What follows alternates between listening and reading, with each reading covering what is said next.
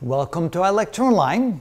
So here we're going to explore what we would do if we take a test for a certain condition. The condition is relatively rare. Let's say that we have a condition that's such that 10 out of 1,000 have this condition, which means that only 1% of the population being tested has that condition. Let's say we use a test that is 98% sensitive, 95% specific. Therefore, we have 2% false negatives, 5% false positives, and if 10 have the disease out of 1,000 and 990 are healthy, that means that we end up with a probability that if you test positive, that you'll have the disease is 16.53%. So that's not very good. That means the probability that if you test positive that you're healthy is 83.47%. So the test doesn't mean a lot at that point. But what we could do is we could take all the subjects out of that test that tested positive and test them again. And then you get a much higher result if they come back positive a second time. So here's the equation that we used to come up with the 16.53%. So what changes? Well, the 98% doesn't change because that's still the sensitivity of the test. So the 98% stay the same. The 5% doesn't change because if you have a test that is 95% specific, that means there's a 5% probability of false positives. So that all stays the same.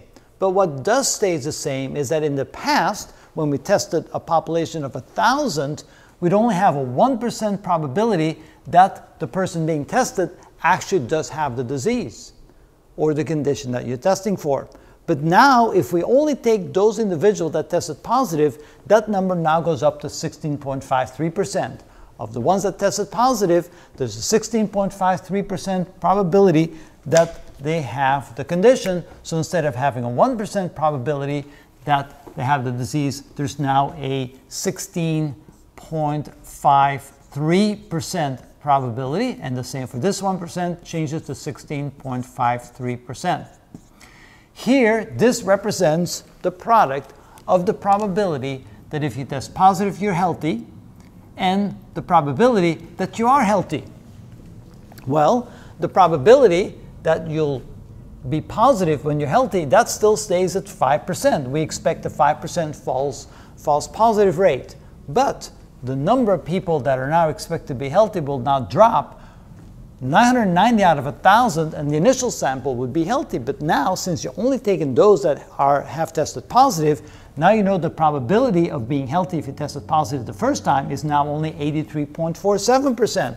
So this now changes to 83.47%. And so let's see what that new probability is that you'll have the condition if you test positive based upon running the test a second time. So let's go ahead and calculate that.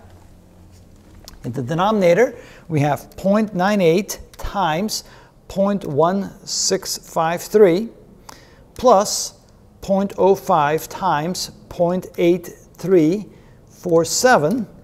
Bring that to the numerator and multiply that times 0.98 times 0.1653, and we get 79.51%. So you can see there's a significant increase. So this is now equal to 79.51%.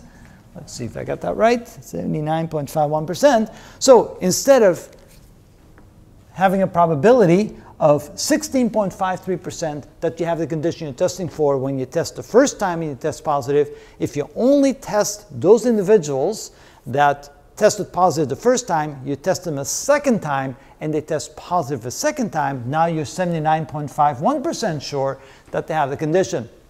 You say to yourself, well, that may not be that good either. I want to be more sure than that, so maybe you should run the test a third time. So let's go ahead and produce one more video and see what happens when we test a third time, only keeping the sample now of those people who tested positive the first time and positive the second time.